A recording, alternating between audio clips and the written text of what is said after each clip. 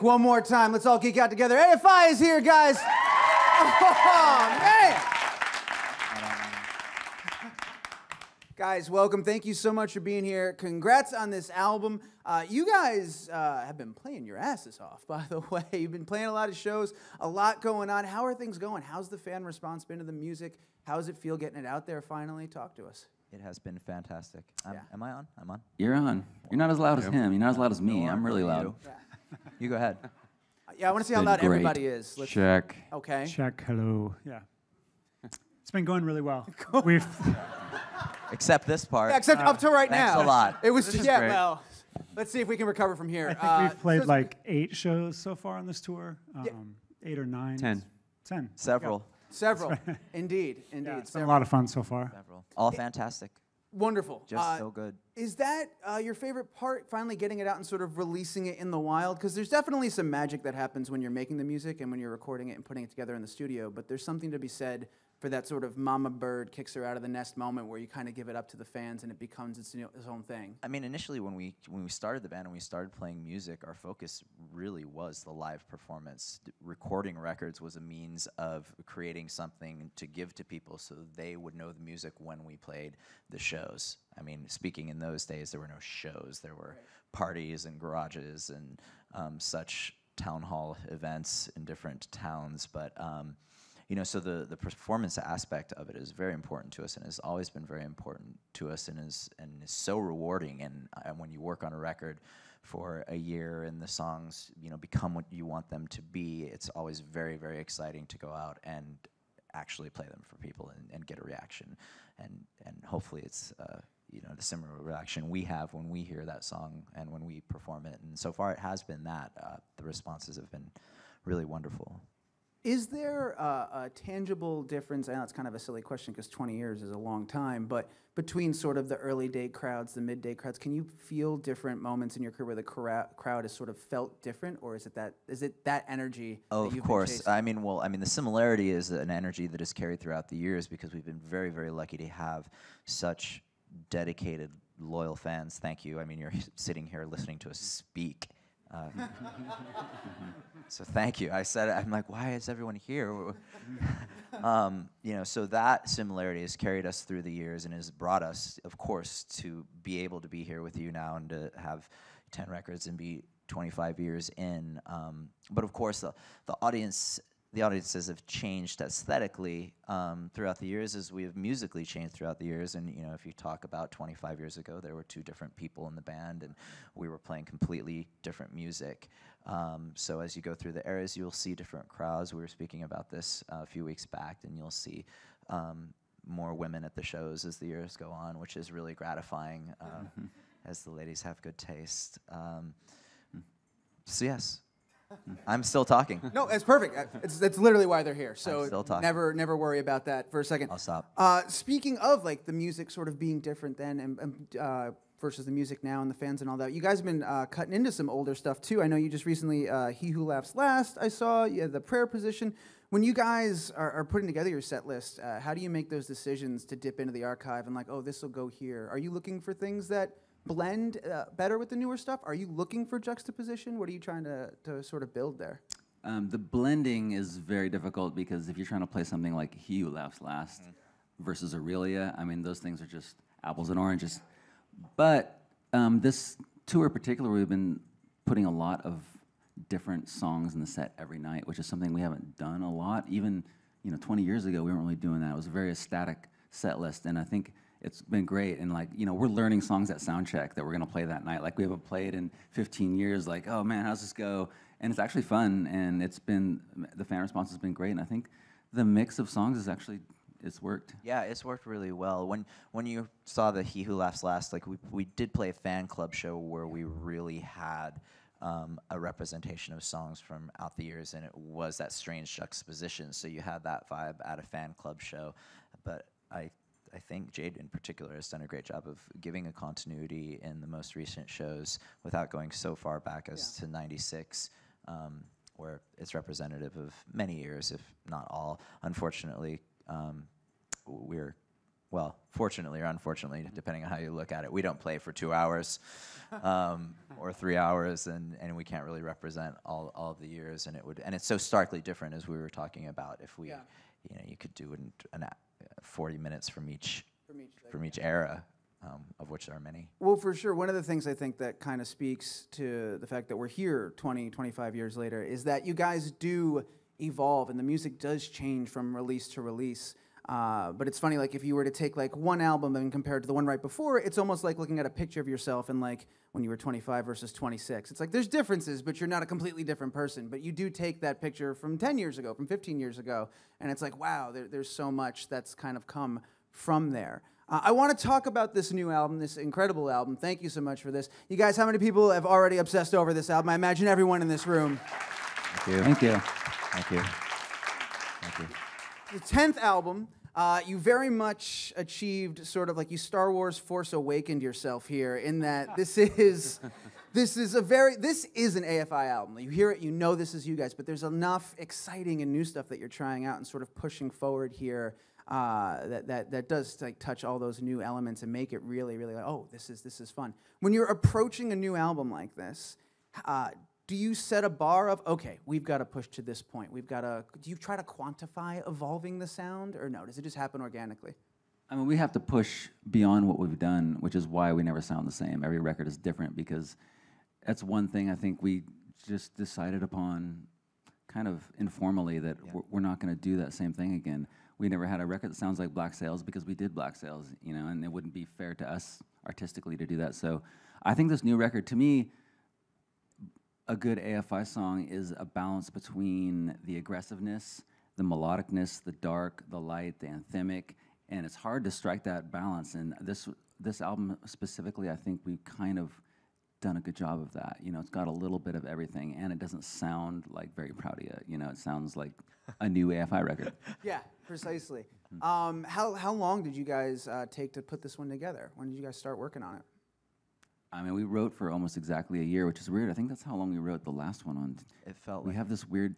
We have no timetable, but when a year goes by, all of a sudden it's like something in nature.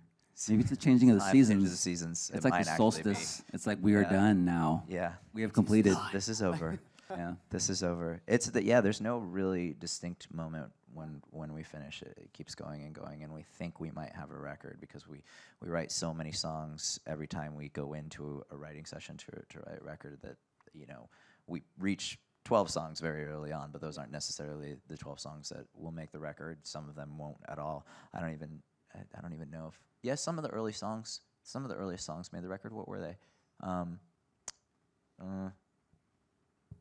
Dark Snow. Yeah, I've got them all on my iPod. Dark Snow. Dark Snow was one of the first. We're going to come right? back to that in a second. Yeah. Okay. All right, we'll come back to it right now. So I heard a number that I was wondering if you guys can confirm that I think you might have thrown out in an interview early on. Is it true that for this release, upwards of 60 songs were written prior to arriving at these 14?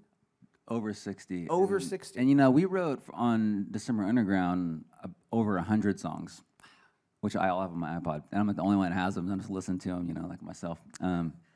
But these ones, there was a lot of lack of quality in some of those songs in December Underground, which is why they didn't make it. But right. A lot of the songs, the 60 that didn't make it, are, in my subjective opinion, are really great songs that I would have loved to have on the record. So yeah, you know.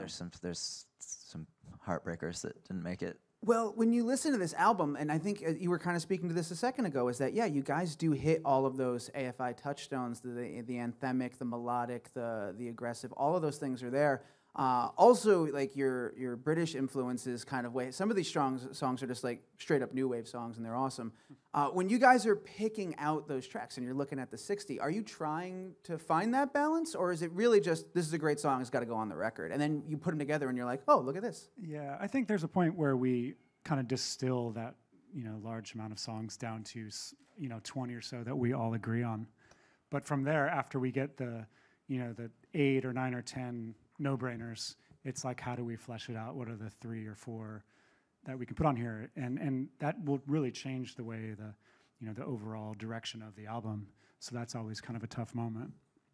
To that end, is there a chance, because you said some of them are just sitting on your, or all of them are sitting on your iPod, is there a chance that we could get, like, at some point down the road, that Beatles anthology release where, like, there's, like, 1 million tracks and we all just kind of get to bask in all the... Find his iPod. I don't, yeah, if someone He steals loses my his iPod, iPod, I don't yeah. know. Internet, you've been given a challenge. Find the iPod. I don't know if anyone wants that, like all the AFI B-sides, but I think there's a B-sides album worth of material that I would be proud to have out there. Awesome. I wanted to ask you, too, and I'm sure you're probably kind of tired of talking about this, but I'd love to get the definitive story. When I was reading a while ago, AFI, self-titled. I love a self-titled album. Now we're calling it AFI, the Blood Album. It's in the parenthetical. It's there. It's official. If you just what happened with it? Where did we arrive at this title? How did this come to be? As we were writing the record, as you pointed out, we wrote about 60 songs in some point midway through the process. And I recognized that in the lyrics that I was writing, the word blood was reoccurring. It wasn't something that I was consciously putting in the lyric, but it was reoccurring. And I mentioned it to Jade, and when we'd finished writing and we had culled those songs down to what you hear on the Blood record, what we were referring to as the Blood record, I brought it back up, and we decided that it in fact was a good representation that encompassed the general theme and tones of the songs that run through the record, and thereby we refer to it as the Blood record. And here we are. Here we are. That came prior to the artwork, or did the artwork... Prior. Yeah, prior to the artwork. Whoa, man. Plosive singer, mic technique. Voice and modulation. It is imperative syndrome. that you know it was prior to the artwork. Prior. Got it. Pop screen. I've discovered that I can see myself over there on the screen. It's Yeah, pretty I know. exciting. Is I'm that not going to look at distracting you at all? anymore. Yeah. No, you're distracting. Oh, fair enough. Well, that's a first. I'll I'll tell you that profile right that. now, but I wear that badge with honor. Okay. I also read that you guys had done, this was really cool, a 4 custom like color vinyl release to represent each color of the blood. I was not color, to represent each blood type, but I was wondering, did you go like the extra mile and do the Gene Simmons Kiss thing and put like a no, you guys did not. No one wants our blood. There was an audible, No. disappointed gasp. We in can't the have audience. that. Well, that's actually been done, so it'd probably be it'd So, be kind of yeah, why trite, do it again, you know. right? If Kiss did it, you don't do Metallica it again. did it too, right? Or did they put some? No, they had their album cover was based on a photo or a painting or an artwork that had sperm and blood mixed, which is disgusting. Oh. And there was the Kiss comic too, I think, right? When they did the Kiss Yeah. comic, and Yeah. they all like the crazy Why not? time. I don't Yeah, know why not? anything Why about not? Kiss. Why not? Yeah, they The did. one guy's got the tongue. He does. That's all I know. And there's a kitty cat. And a cat. There's a cat. That's kind of really all you need to at this point. Jade, you produced the album. I know Matt Hyde was a little bit a part of that process too, but I wanted to ask, how'd you get hooked up with Matt, and what led to that decision, and kind of how did that work between you two, and how you guys collaborated and such? Well, we share a management with Deftones, and so I'd seen Matt around the office, and we had kind of geeked out about the same tech stuff, and so I had kind of known him that way. And then when we went into this record with me, the idea of me being producer, just to kind of make the transition easier, brought Matt in to kind of engineer / do some co-production, and I knew that we had already vibed well together, and we share a lot of the same philosophies on music, and he's super easygoing and very easy to work with, so yeah, it was nice. So it was great working It with was him. nice. Yeah. Do you see yourself working with him again, or was he there to kind of help you sort of get comfortable with the idea of like producing the whole band and stuff like that? Or I mean, I was comfortable with it. Yeah. He was there to, like for instance, we did this thing where we never done before, where he was tracking drums while I was tracking the vocals, because I just wanted to track the vocals with just Davey and I, Yeah. which is something we talked about doing for a long time, and I didn't want anyone else in there. So I was able to do that and also have other stuff happening, so we could keep the recording process going. keep it on the rails. So that was one of the things that was very helpful having him in there. Talk a little more about that process, that you guys finally got that chance to sort of work together and hole up in a room and kind of come together. What was that like after all these years of working together? Was it almost like starting all over again, or like a new? No, Well, Quite the opposite. Yeah, we holed up in this one room, in this attic room, to write the entire record for a year, and then we holed up in the same room to record it. So it's kind of like we never left that room. There was no definitive moment of change. There was Interesting. no. It's just now we're timeline recording shift. that are- yeah, we just were kept just going in and there. going. And we've spent so many years and so many hours doing just that. It was so natural. And Jade knows my voice so well from years and years of writing and performing, and just. Except he working takes his together. shirt off when he's recording, and he keeps it on when we're writing. So that's really the only difference in the two processes. That's true. You could hear that. That comes through in the tracks. I think that's in the there. pecs are just, I had it mic'd up there. It was lovely. get the sound bouncing off Yeah. of that. Yeah, it's very nice. I emit heat. Yeah. He does. He emits heat. Well, you're in an attic, naturally. I do. They're not known for their ventilation. It is a hot attic. Yeah. Well, it's Yeah, like yeah. rises, right? No matter how cold it is outside, it is warm up there. Yeah. Yeah. And it's right next to Jessica Biel's like Alpha J restaurant. Oui. So there's Wait, always really? paparazzi outside all the time, like shouting at celebrities. So we had to like wait until that was done so we could record. No way. Was there? I guess not. That would be lame. I was gonna say, was there ever a moment of like, oh man, this is a lot of chaos and noise. We should incorporate, like, we should mix that really low. Like, that's part of the process. Well, when you live in LA, that's an annoying noise. So Is it? Yeah. Yeah, it's not something you want to incorporate. Yeah, fair enough. I want to run down the line. There's so many exciting, fun things that happen on this record that are new here, and I think it's easy and to kind of say like, oh, I did this and I'm excited about it. But I'd love for each one of you to give us something that somebody else on the record did that you're excited about, that maybe either you were surprised by or just like really dig on this album. First thing that springs to mind is something I was actually just asking about earlier within Jade's production of Aurelia, which began just completely stripped down. Were you on an acoustic guitar? In my mind you were. It was just the two of us. Yeah, I was playing acoustically on an electric guitar. Okay, so he was playing acoustically on an electric guitar. It was not plugged in, but it started just in that minimal form. And I hadn't heard the O's that you hear in that chorus, which really, really make the chorus. That was entirely Jade. And I asked him, I'm like, you did that, right? Like, I don't remember doing that. He said, yeah, I did that. I went home in my room like, oh. Did you sneak Yeah, in? he was. Yeah, he was. It's like, so they will never notice. Just sneak it in there. They're quite noticeable. Yeah. They're fantastic. Awesome. So yeah. Jade, what about you, man? We have a song called She Speaks the Language on this record, and at the end of the song, Hunter does this crazy, basically a bass solo, which I wasn't anticipating.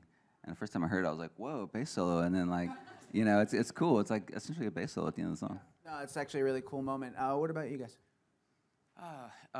Same song. In sort of rehearsing on She Speaks the Language, I didn't know what Adam was going to be doing with the hi-hat sort of thing. And then when it finally came to fruition in the studio, it was like, oh, that's pretty cool. It's different than we had rehearsed a little bit, so it's a good job. Thank you. I mean, I'm continually impressed by everybody in the band and what they do, and how every time we make a record, everybody shows up a better musician. But you know, a lot of the times Hunter and I are working from demos that are pretty well realized. There's like a lot of production already in there. So there were a couple songs where a lot of the bass was more like pad, like synth type stuff.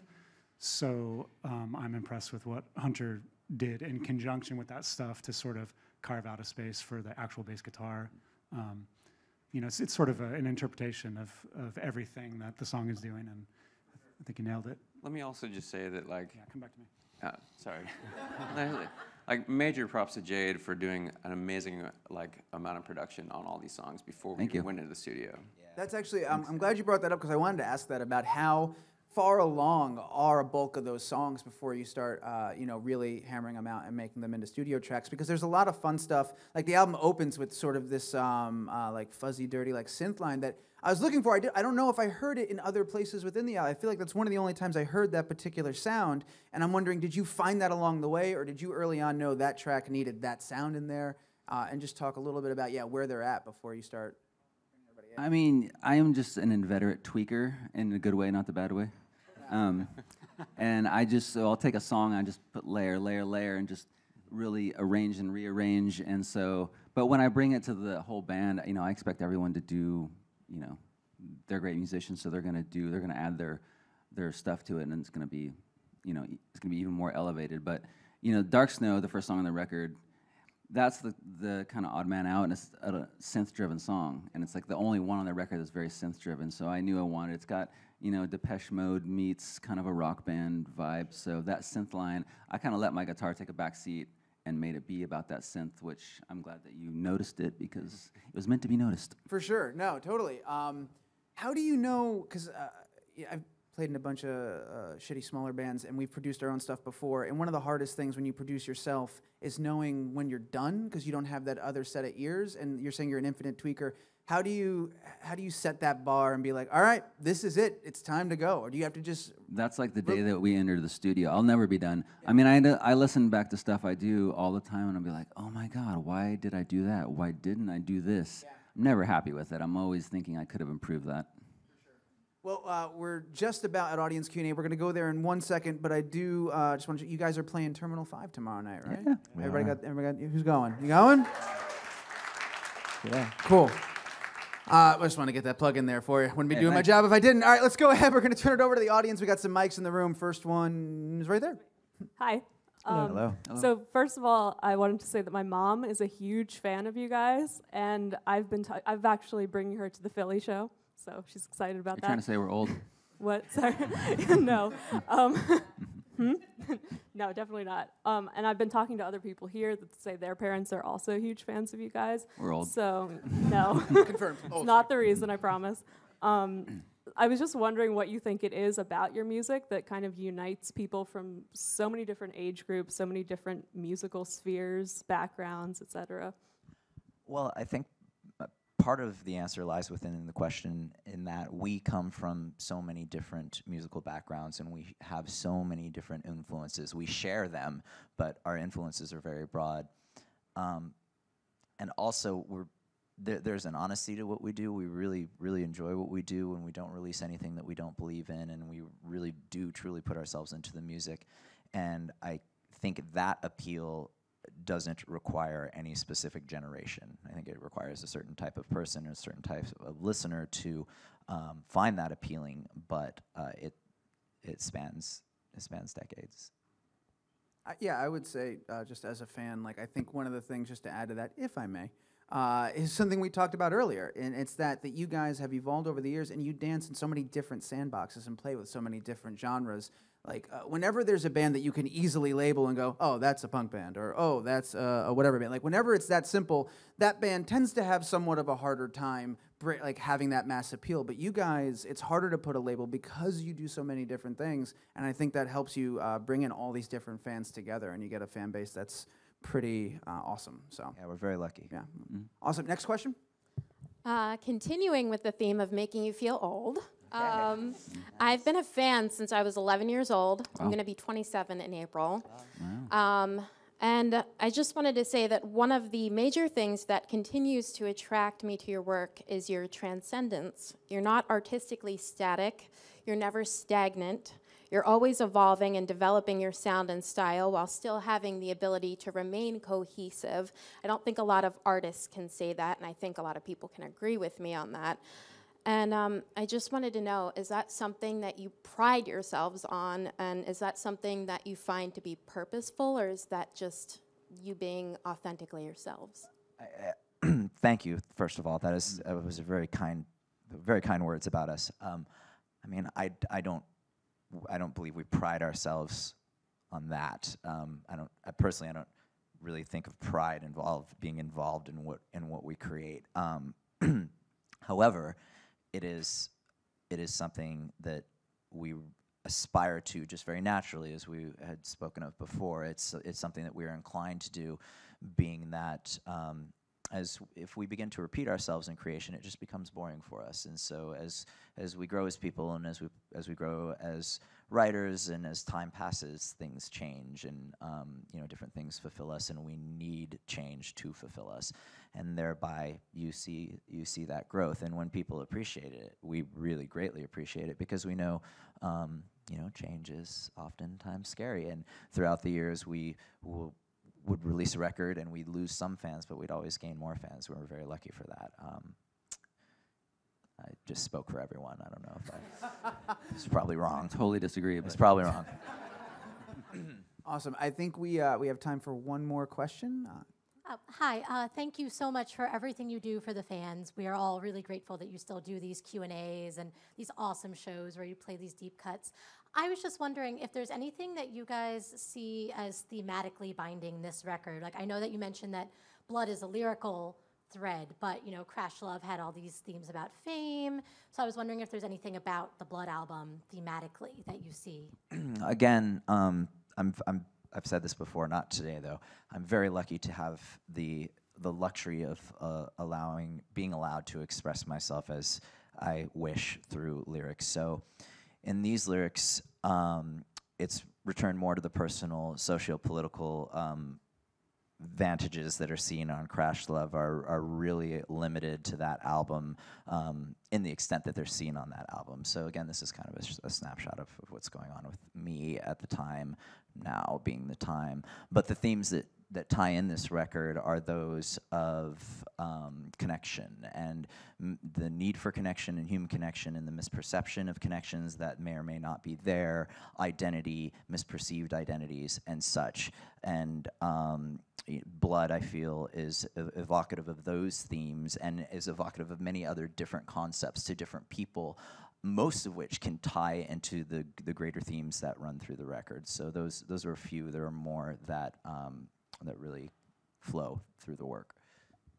Well, as I said earlier, it's a fantastic record. Congratulations on it. Thank you for it. I got to let you guys go. Tomorrow night, Terminal 5, all right? The record is out now. If you don't have it, get it. Obviously, we have it, so get it again and get a friend to get it. Guys, join me one more time in thanking AFI.